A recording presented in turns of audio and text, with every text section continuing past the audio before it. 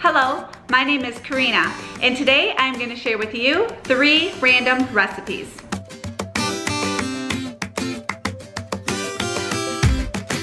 The first recipe is a flavored butter that we put on corn on the cob. I got this recipe through Sandra Lee of Semi Homemade, and we have made it quite a few times and it is good every single time. Let me show you how to make this flavored butter for corn on the cob. For this recipe, you are going to need corn on the cob, a 1/4 cup of butter softened, 1/2 tablespoon of garlic powder, and 1/2 tablespoon of basil.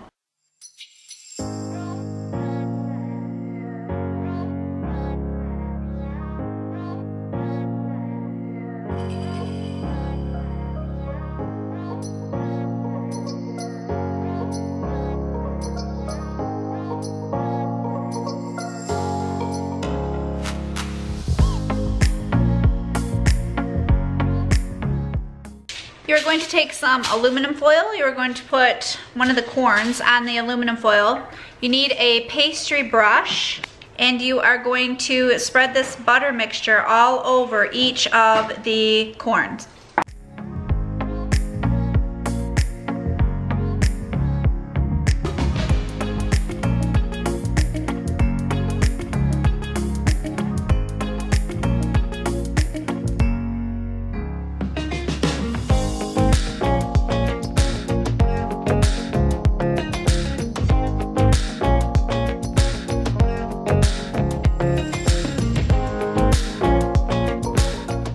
The next recipe, I am going to show you how to make cherry limeade.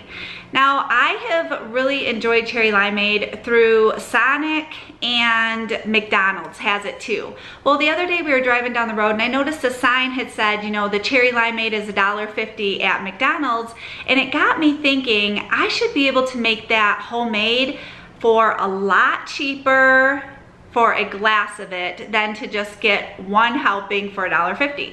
So that got me looking online, and I come across a blog and a girl shared a recipe about how to make cherry limeade. Let me show you how we make cherry limeade. You're going to need a 2 liter of Sprite. You're going to need 1 12-ounce frozen limeade from concentrate, and a small jar of maraschino cherries. Stir lightly so you do not flatten the Sprite.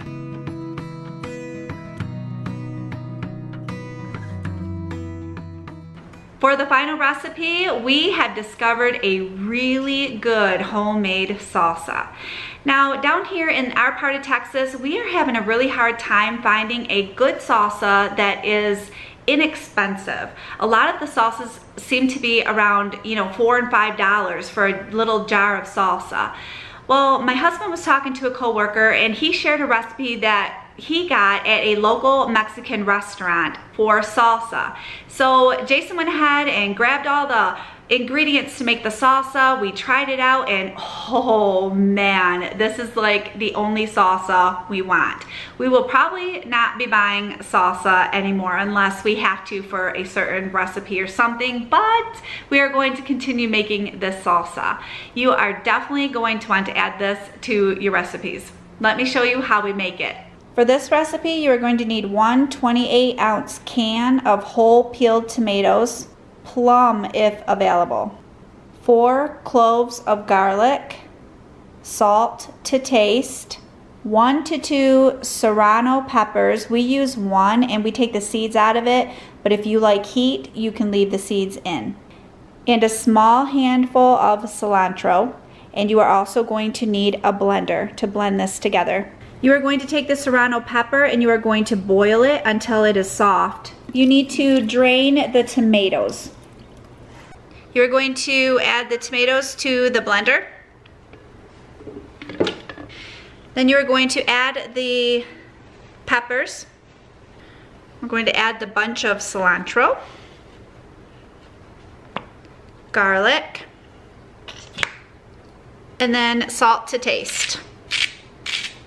Make sure you add the top to your blender, and you are going to blend this mixture until it is smooth.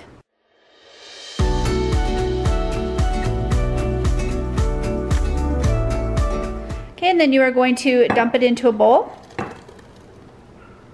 And that's it. That's how easy this salsa is, and man, is it good.